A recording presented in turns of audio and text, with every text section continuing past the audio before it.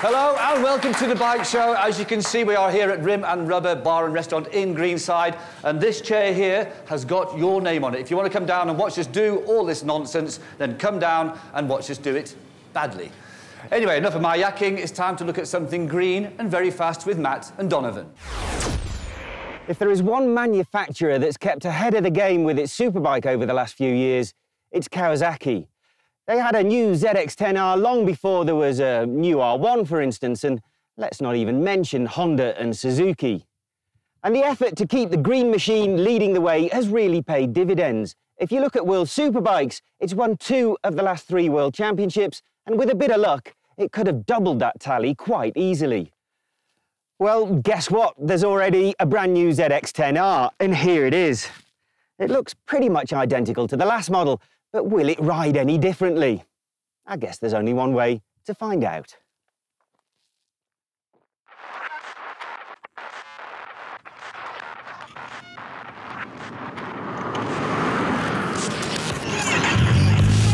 The first thing you notice about the new ZX10R is that, from the seat, it's pretty much the same view as before, with an almost identical digital instrument display. Seconds later, you notice the next thing, which is that you're searching for a succession of higher gears at a faster rate than ever. Factor in the new quick shifter, and you have an engine that is easy to keep on song. Last year's ZX10 was hardly slow, but that's the way it feels next to this new model, which reacts to the throttle more quickly and further down the rev range. On public roads like these, it's difficult, if not downright risky, to discover anything useful about the handling. So I head off to meet Dangerous Don at Pakisa, the ex-MotoGP circuit providing the ideal testing ground for a bike that is essentially a street-legal world superbike. We have a 2015 model along for comparison purposes, and it's immediately clear that the new bike turns faster and with less effort, something that's particularly noticeable in higher speed corners. And then there's the brakes. With bigger front discs and Brembo's top M50 calipers, the bike now stops more quickly, while at the same time providing better feel, so you can trail brake even more confidently deep into a turn. Kawasaki also has its own version of cornering ABS, which takes into account lean angle, and so it can actually reduce front brake pressure to stop you standing the bike up and running a bit wide. Overall, the stoppers really are a significant improvement over the previous Takiko calipers. If getting into corners is now better, what about getting out of them? The traction control now has more adjustability and measures inputs over a wide range of motions like pitch, yaw, roll and acceleration. They're all measured via a 5-axis inertial measurement unit that Kawasaki claims is now the most advanced on offer because it is primarily predictive rather than reactive.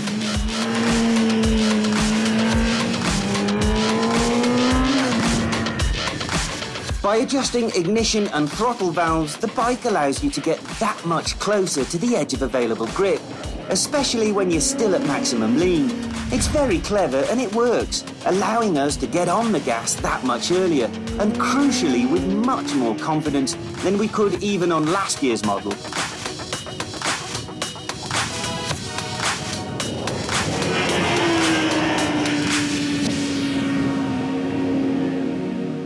As you can see, it's pretty much a dead ringer for the bike it replaces, with just a few detail changes to the nose fairing and tail unit. The exhaust is better looking than it was too, even taking into account it is now compliant with the stringent new Euro 4 emissions regulations.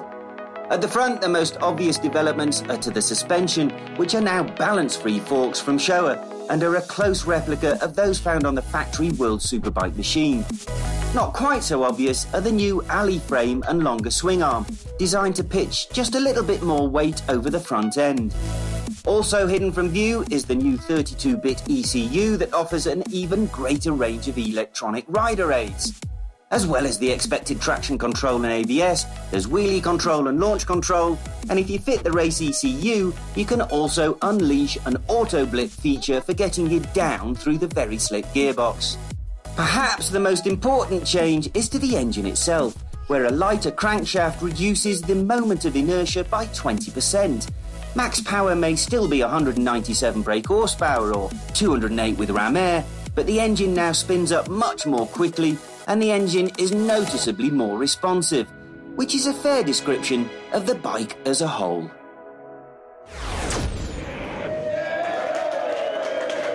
Well, Donovan, you were with me at the track, and fortunately, as you can tell us, we had the old bike with us, didn't we? Yeah, Four Ways Motorcycles was kind enough to lend us one. So we rode the old one first, and then we got on the new one.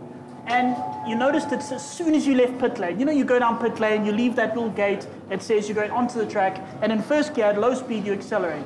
And at that very moment, you suddenly go, whoa.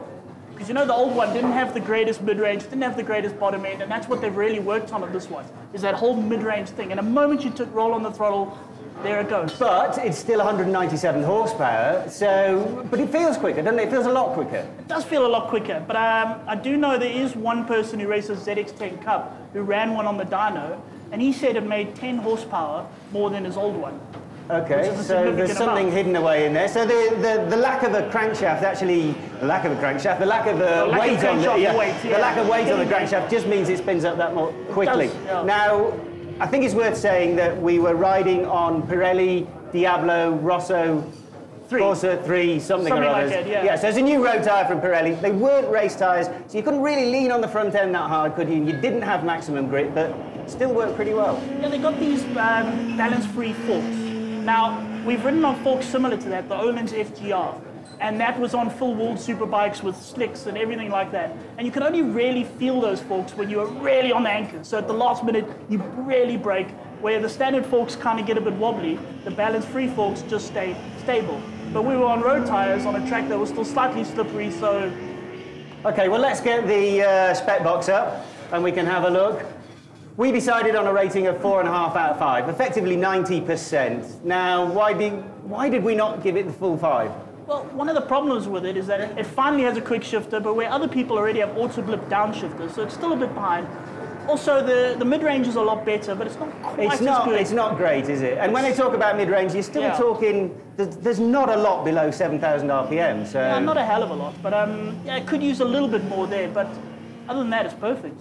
Don't go away, because we'll be back after the break talking to a very famous man indeed, who is a South African hero. He's just finished the Dakar.